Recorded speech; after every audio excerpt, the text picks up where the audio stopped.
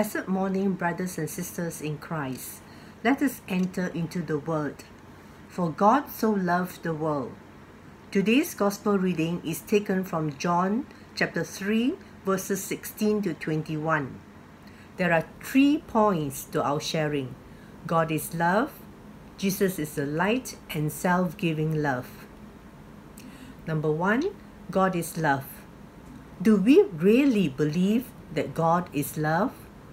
Do we entrust ourselves in faith to our God who is faithful as we experience crisis, sickness, shortcomings, or even tragedies? This passage in John's Gospel speaks of the great breadth and width of God's love that is not just for a few or for a single nation. God's love is redemptive love that embraces the whole world and a personal love for each and every individual. Jesus shows us the extent of God's love when he opened his arms on the cross so we could be reconciled to friendship with God. Greater love is manifested in the cost and sacrifice of the giver. I want to give a testimony of God's love in the midst of sickness. I am a cancer survivor entering into my 5th year. I was diagnosed having 2nd stage breast cancer. I seek the Lord in prayer. I did not question the Lord, why me? Because I didn't doubt that he loves me. Instead, I asked the Lord, what are the lessons that he wants to teach me? And so, the Lord impressed upon me to be like Mary in the parable of Martha and Mary, to sit at his feet in prayer. And he also reminded me of the incident when 4 friends lowered the paralytic man from the roof. Seeing the faith of these friends, Jesus told this man that his sins are forgiven, then instructed him to get up, pick up his stretcher, and go home. And so, because of these impressions, I spent more time in prayer, and I informed my family, my siblings, and brothers and sisters in the community who supported me in prayer. Now, as a Catholic, together with Tony, we went to see our parish priest who administered the anointing of the sick over me.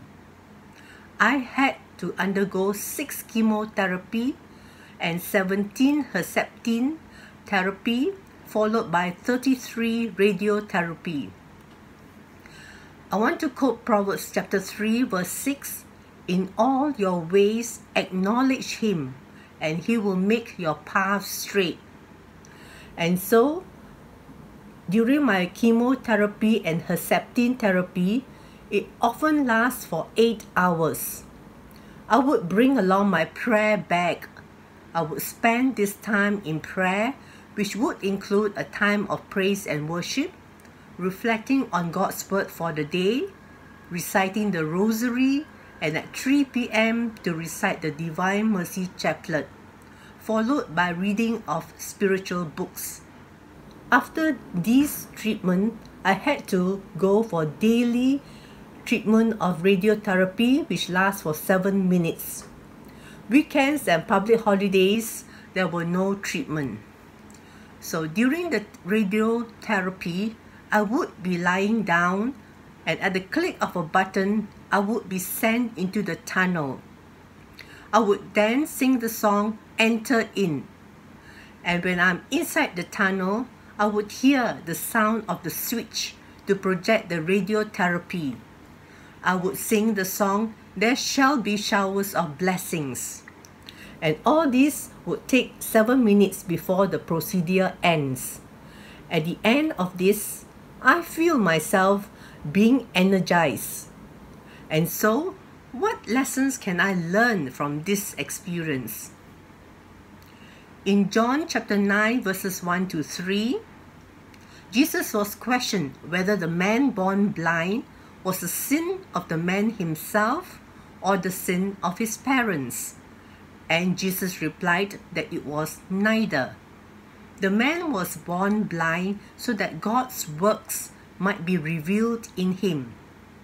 And so the lessons that I have learned is that in any crisis, relationship breakdown, sickness, or even tragedies, I need to acknowledge Jesus so that God would be glorified in that experience. The second point, my brothers and sisters in Christ, is Jesus is the light of the world. In John chapter 1 verses 4 to 5, it says, "In him was life, and that life was the light of all mankind. The light shines in the darkness, and the darkness has not overcome it." We are reminded of exactly who Jesus is and why he came. He came as a light into the darkness to be followed into the light of life. So it is that we must live as people of the light, saved from darkness of sin and death. Sometimes, my brothers and sisters, we may lose sight of our salvation in Christ. So often we get caught up in our good works that we forget that we cannot earn us our salvation. We need to remember that mercy that we have received. We need to be grateful for Jesus' mercy and grace. And the third point, my brothers and sisters, is Jesus' self-giving love. In the washing of the feet of his disciples, Jesus exemplifies the nature of divine love, that is eternal self-giving, the nature of a Messiah King who comes not to be served but to serve. This is the foundation of the command to love as we have always been loved by God. When we empty ourselves and become vessels of his love, we join with Jesus in that great sacrifice of thanksgiving that brings salvation to the world. And so, for our reflection, let us entrust ourselves to the love of God, unlike any other love, a divine love without limits or conditions, a love that never forgets. God, the Father, is inviting each and every one of us to enter into a relationship of an intimate, personal, and life-giving communion. So, let us pray. In the name of the Father, and the Son, and the Holy Spirit. Amen. Lord Jesus, I accept your invitation to a personal relationship with you. May your love consume and transform my heart to free me to desire you above all else and to love others graciously as you have been so gracious towards me. We make this prayer through Christ our Lord. Amen. In the name of the Father, and of the Son, and of the Holy Spirit. Amen. Have a blessed day, brothers and sisters, and God bless.